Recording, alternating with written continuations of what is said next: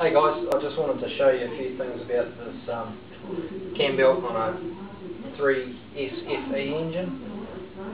One thing to look for, one thing I didn't mention on the previous whiteboard lesson was make sure you draw an arrow on the belt before you pull it off, between the two marks that I've pointed out on there. I'll actually put that in the instructional, but that way you know that it has to be between those two things, because if you do it the other side and put the belt on backwards, it's going to be timing out. So one thing to take real careful notice of when you're taking the ancillary belts off, which is the alternator belt and the power steering belt, alternator